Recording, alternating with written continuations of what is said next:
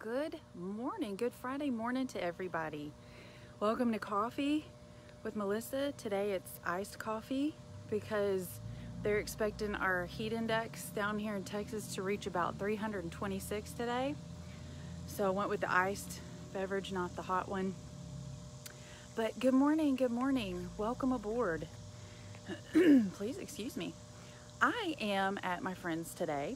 If you'll notice, you might see a horse or two walk around. My friend Maria is a Holy Spirit-led equine ministry. She is absolutely tremendous, and I'm out at her place today. And if you want to know more about her, you can just go to Horse and Soul, Texas. You can find her on Facebook or her website.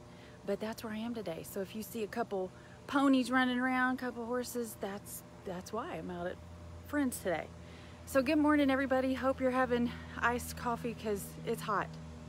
But I'm going to jump on in I want to read this out of Hebrews 26 through 29, if you will.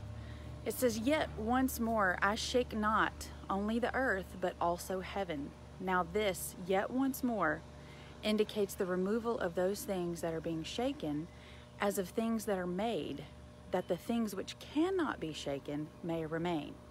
Therefore, since we are receiving a kingdom which cannot be shaken, let us have grace by which we may serve God acceptably with reverence and godly fear, for our God is a consuming fire." All right, welcome to 2020. I'll tell you what hit me from that one right there. That was one I could not get past this past week or so, because here's what I started hearing in that. In Hebrews 12, it talks about us receiving a kingdom which cannot be shaken. So here we are in 2020 where everything is shaking. And why is that? Good morning. Why is that?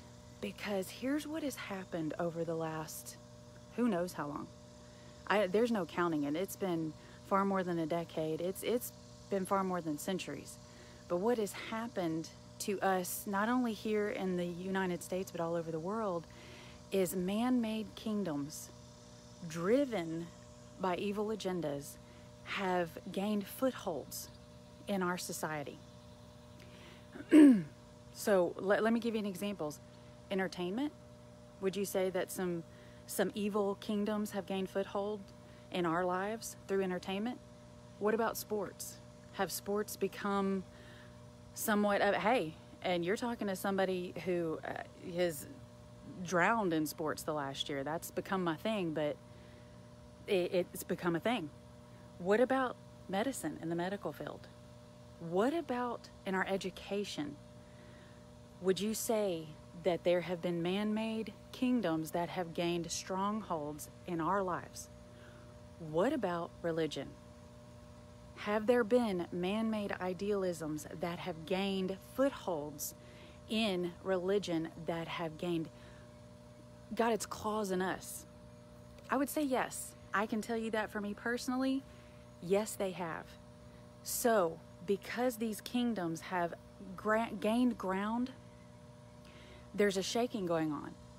Because, think about Matthew 6, because 6:13, because this has been my prayer since all this started. "Deliver us from evil, for yours is the kingdom and the power and the glory, and yours alone." That has been my prayer since this started. And now fast forward to today, where the Lord is bringing up Hebrews 12, where it talks about He's shaking things but we are receiving an unshakable kingdom. So here's what's happening in 2020. All of these kingdoms, entertainment, medicine, sports, education, religion, all of these kingdoms are being shaken. And the only thing that is remaining is the kingdom of God. The truth, the power, the glory of the one true kingdom is the only thing remaining. Therefore, that is causing the awakening. When the truth remains, what does the word say over and over? You shall know the truth, and the truth shall set you free. So if the lies are being shaken, the truth is the only thing that's going to remain. And because that's the only thing remaining standing, we have no option but to wake up. especially those of us who know the truth as a person, who know that person. That's what's happening. All of these other kingdoms are being shaken, and they're freaking out. And so you've got them throwing everything they can to try to stay alive. All of these things driven by an evil agenda are trying to stay alive. That's why week by week we get new surprises. But the reason that we're starting to see through them now is because the unshakable is remaining as these others are falling apart. Thank God that we are receiving a kingdom that is unshakable. Thank God that we know the truth, because the truth is setting us free week by week, day by day. I'm telling you, I'm having conversations all the time of people starting to see through things and saying, wait a minute, this and this don't add up. But what it does mean is this: that's what's happening.